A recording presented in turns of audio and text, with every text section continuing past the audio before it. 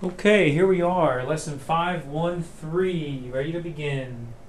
I'm going to set the clock, 10 over 15 minutes in a YouTube video. See if I get some of those positive ratings. Thank you very much. 5-29 is where we're going to start. 513 is about graphing reciprocal functions. So we're going to take a look at graphing lines that we've been used to graphing, mx plus b, quadratics, whatever.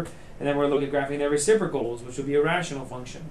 Because you're going to take that function, you're going to flip it to the denominator, which means you're going to have a variable in the denominator. Number 29, sketch f of x equals x minus 3. And y equals 1 over that. So the first step will be to graph f of x equals x minus 3. Hopefully we can all do that. Y equals x minus 3. So that's down 3, right? And then a slope of 1, that's up 1 over 1. So forth. That means the x-intercept is going to be the same. So I would draw that sketch. Not really a brain buster there. Okay. Again, we're working here on number 5-29 to start. Okay, so 5-29, sketch the graph of x minus 3. I have that. That's a linear function. But the second part of that is the part that we're going to really work on today. And that is, what is 1 over y? What does 1 over y look like? Well, you gotta actually write that equation. So 1 over y would be 1 over x minus 3. Well, we should know how to graph that. Okay, we talked briefly about it in class today.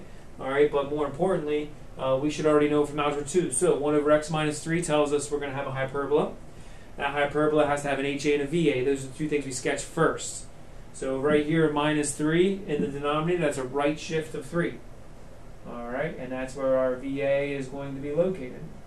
Hopefully, as I do that, and as you do that from home, you notice there's something special about where that VA is located in relationship to our original graph at the x-intercept. Second part there would be the HA. In this case, the HA doesn't move because there's no vertical shift. And then I would sketch my hyperbola. And again, sketch means better than a kindergartner, but nobody wants you cutting off your ear and moving to the southeast of France.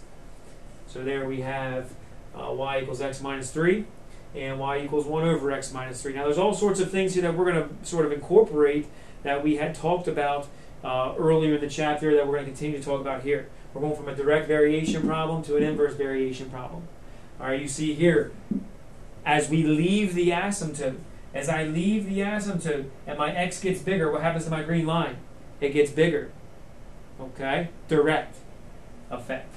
Purple, as I leave the asymptote and my x is getting bigger, what's happening to my y? My y is getting smaller. And by small, we mean 0. Negatives aren't small. 0 is as small as you can be. Okay? That's an inverse relationship, which is evidence from the fractional function that we had at the beginning. Okay? Number 5-30, sketch the graph of the function f of x equals x squared minus 4. Now consider the graph of 1 over x squared minus 4. So we're going to repeat this process. Hey everybody, there he is. Freddie Jones. Freddie Jones. That will be ready with an F. Hey everybody from home, say hi to Freddie Jones. Freddie Jones, everybody, in the building. Come on, Freddie. Come in here, say hi. Here's my man, Freddie Jones. You gonna sing us a line or two? Yeah. Tell me about your big green tractor? That's good. No? Yeah. Okay, alright. Well, I gotta get back to teaching here, Freddie. You go ahead and get back to learning, I'm sure, or walking the halls. Seems like you do that pretty well. See you, Freddie. Yeah. There he was, people. That's Freddie Jones. The man, the myth, the legend. Okay, back on task. See, even in a room by yourself, you can get interrupted. 5-30. 5-30 is asking us to sketch the graph of x squared minus 4. That's a parabola with a downshift of 4. 1, 2, 3, 4. Bam, vertex. Okay, if you forget how to sketch a parabola from Algebra 2, let me give you the quick. All right, over 1 up 1 is your first point because 1 squared is 1. Over 2 up 4 because 2 squared is 4. Same on the other side because it's what we call an even function. Okay. And that will give us our parabola x squared minus 4. Now if we flip that, okay, again, right there, that was y equals x squared minus 4. If we flip that, then we have y prime, we'll call it as 1 over x squared minus 4. First of all, let's take some hints from the original problem. Where are those VAs going to be located? This isn't as easy as an original hyperbola that we did in Algebra 2, because we have an x squared now instead of just an x. Okay, so what we're looking for here is to draw conclusions from that first problem. And that first conclusion is that at the x-intercepts, we're going to have what? We're going to have VAs. Okay, now we'll talk more about the conceptual reasons why that is.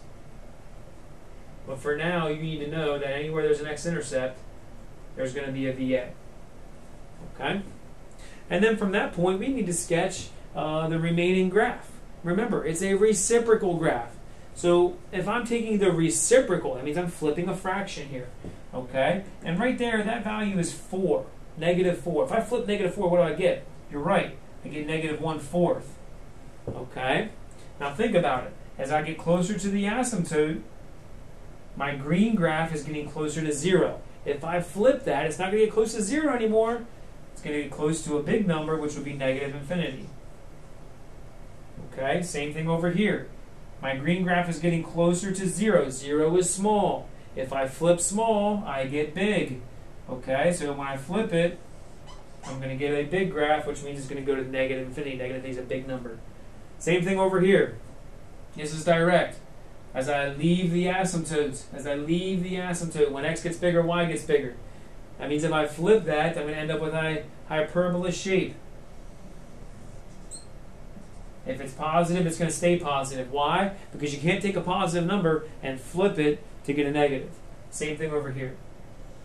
So you see that this graph has how many sections? 3. All right, how do I score this in the test? Because this is on the test. You get a point for each VA, and the VAs go where? On the x-intercepts. And then you get a point or 2 per section. Okay? So right there's a 5-point problem. And again, we're reciprocating. If it's negative, it stays negative. If it's positive, it stays positive. If it was getting bigger, it's now going to get smaller. And by small, we mean 0, and big, we mean infinity. There you go, 5-30, graphing a reciprocal function. Next, we have 5-31. The graph of cosine is on a resource page that I probably didn't give you, but you all know how to graph cosine. Right there it is. If you need time to sketch it, go ahead and push pause and take some of that time right now. Otherwise, we're going to take a look at the graph of cosine. Okay, right here is cosine. Okay, now we spent some time in Chapter 4 learning about reciprocal trig functions. You were fooled in geometry when you were told that sine, cosine, tangent were the only ones you had to worry about. All right, so here we go. Y equals cosine. What is the reciprocal of cosine? Good answer, secant. So we're going to graph secant of x. What's secant of x going to have? Well, it's a reciprocal function. That means it's going to have VAs, because it's going to be 1 over cosine. So everywhere we have an x-intercept, we have a VA. How many VAs are in this problem? All right. Now, some of you probably look at what I'm doing right now, and you answer that question, oh, Mr. Warner, there's 2 VAs. You're wrong. You're wrong, Stephen. There's not 2 VAs. Yeah, there might be on this section of my graph, but do I have the whole graph? No, I don't, because I know cosine goes on forever in both directions.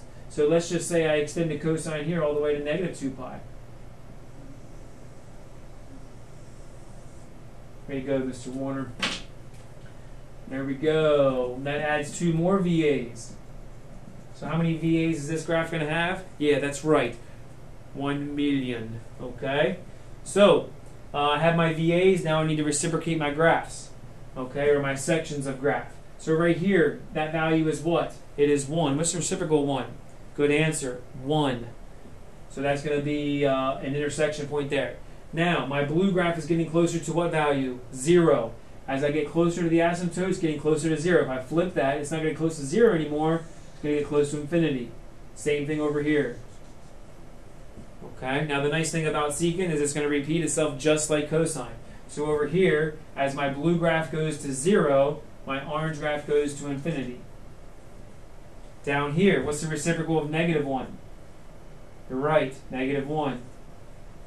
My blue graph is getting closer to what? It's getting closer to 0. That means my orange graph has to go to infinity, because I'm flipping it. Same thing over here. The nice thing about secant is it repeats itself just like cosine and sine. There's your graph of secant of x in orange. Now, what is the domain of that graph? What are all the possible x values? Well, any x value works except for the x-intercepts of cosine. So except for, oh, there's the timer. Our 10 minutes is up. You're going to want to go ahead and stop. Okay, and go ahead and view 5.1.3 Part B.